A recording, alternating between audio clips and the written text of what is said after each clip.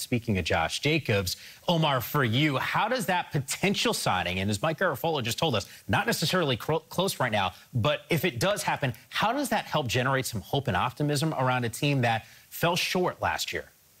Well, hope and optimism for the fan base, but as MJD just mentioned with Saquon Barkley and the New York Giants, some morale in the locker room. Remember, there was so much disappointment surrounding the Raiders in 2022. All the expectations, Davante Adams coming in, Chandler Jones coming in off that playoff team, and to have just 6 wins. But there was Josh Jacobs there leading the league in rushing. So to have him to start training camp happy, fed, well paid would be a big sign. Of course, we had Josh Jacobs publicly defend Josh McDaniels last fall when there were suggestions that perhaps Josh McDaniels might be losing the locker room. Josh Jacobs shut that notion down. Of course, you had Davante Adams earlier this offseason talk about not seeing eye to eye with the organization, and of course, them sending away Derek Carr to the New Orleans Saints, ending his 9-year run as face of the franchise. Complicating it all is the fact that their new franchise quarterback, Jimmy Garoppolo, hasn't practiced